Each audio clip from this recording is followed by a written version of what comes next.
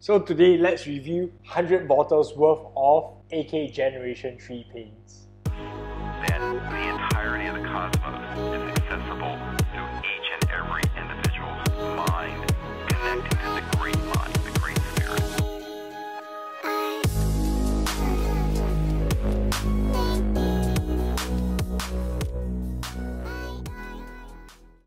Welcome back to the Studio Collectors, and boy do I have something to show you guys today.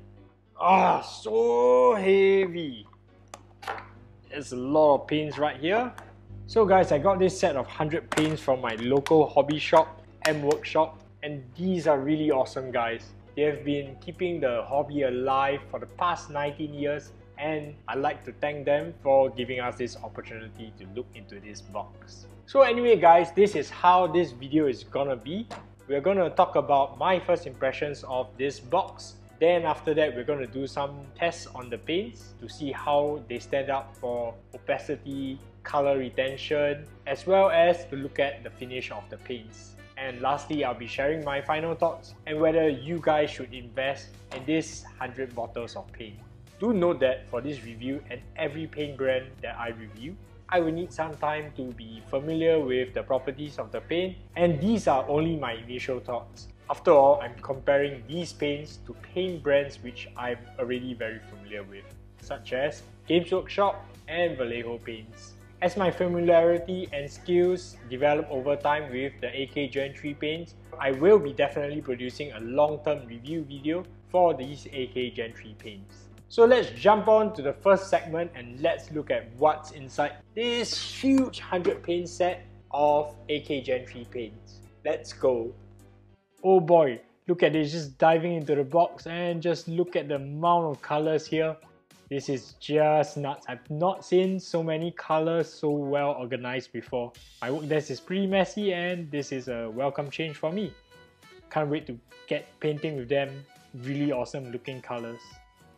So for my initial impression is this box set has most of the colors that I need to paint my miniatures. Obviously, no one really needs 100 paints to paint their miniatures. But for me, when I look at a paint set like this, I'm always looking for different shades of grey, namely warm greys and cool greys. To me, this is the most important part of any paint range because this gives me fixed steps where I can control the values and make the volume painting on my miniatures look a lot more coherent. So for the greys, the colors that stood out for me are these colors for the warm grey and these colors for the cool greys. For me, what I also liked about this box set is it comes with organizing foam holes where I can place the colors in and keeps the paint organized. And another feature about this box set is, of course, it comes with a box and it has a handle, and this is really useful for me as an instructor so that I can conduct classes out of the studio.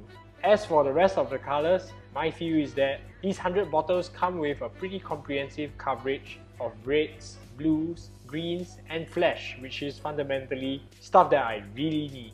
However, my only gripe is that the range of yellow in this box set isn't very comprehensive. However, you can always just swap it out for some mustard colors. There will definitely be a good replacement for different values of yellows in this set. So enough about just talking about the box and what paints are in there. Let's get these paints open and let's try them out right now.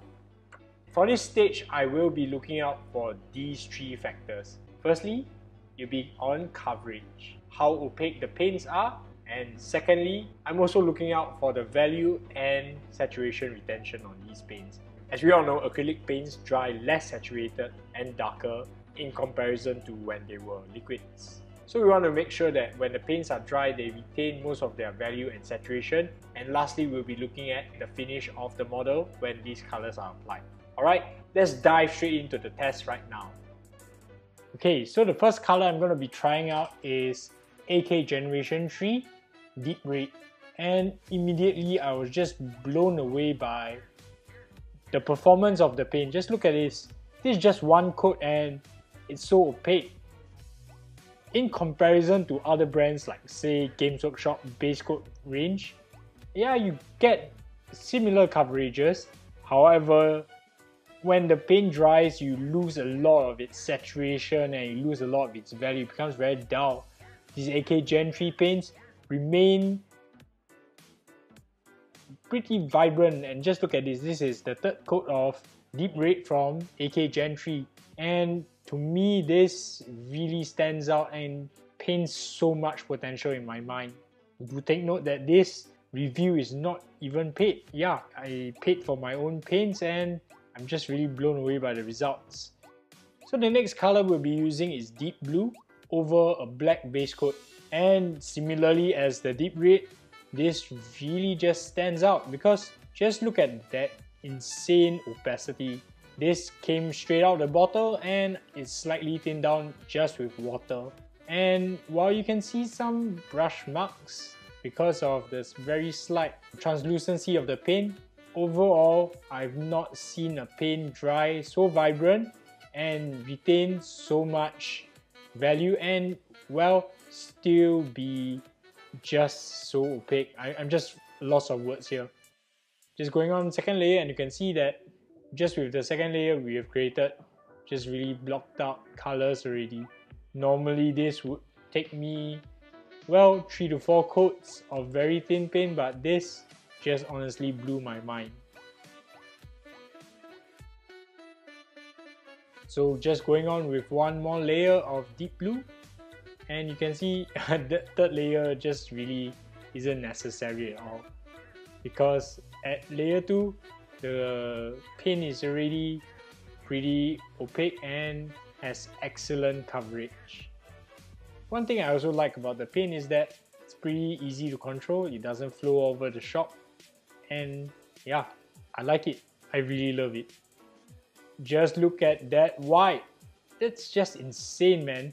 This one coat, it's smooth and it's not chalky like some other brands white. You know what I'm talking about.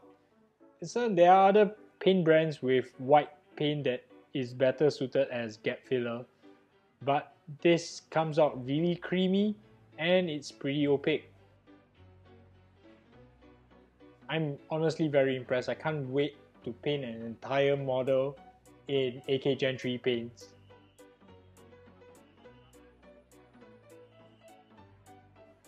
Just the second layer of white here.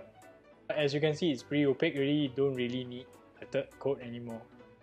So yeah, we've tested it over black primer, and up next we're gonna try it on a white primer, which isn't really necessary, but for shits and giggles, let's just have a look at how AK Gen 3 paints perform on a white primer.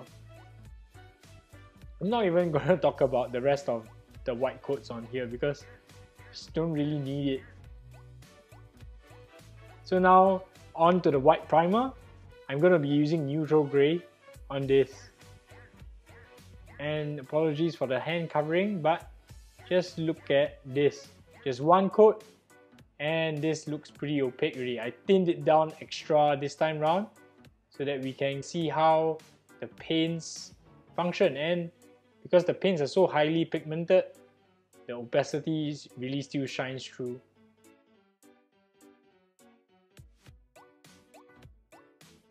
As you can see, with the second coat of neutral grey, the first coat didn't really lose a lot of value.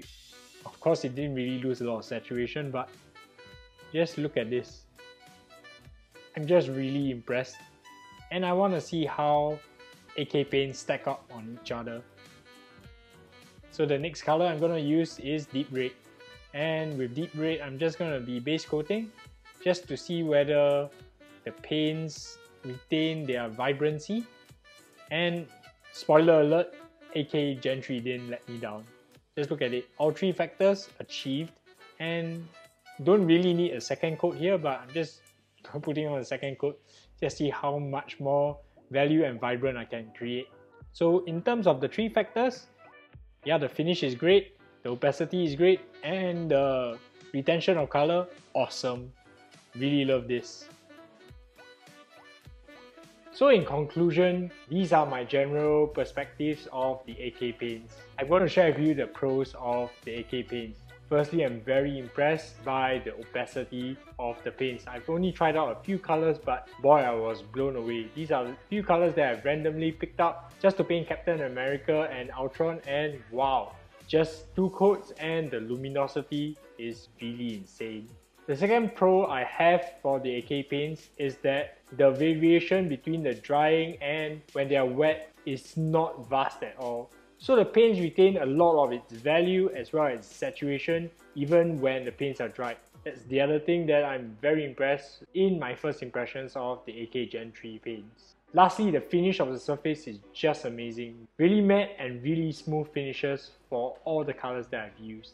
But then, let's share some cons. First and foremost, the paints are a little bit pricey if you ask me, but I guess you get what you pay for. And secondly, the range is humongous. Imagine paying for such a high price for that many paints. So these are my first impressions of the AK Gen 3 paints. Thank you M Workshop for allowing us to review this copy of 100 AK Gen 3 paints. I hope this video gives you a deeper insight on the AK Gen 3 paints, and if you found this useful, give us a like and subscribe because this keeps the lights on and keeps me producing videos like this. So if you want to support the channel directly, head on to the Patreon and get a whole slew of painting content which we have been producing for the past year. Want to see more of these unboxing videos? Let us know in the comments what else we should be unboxing and reviewing, and I hope to see you in the next miniature painting video. See you guys!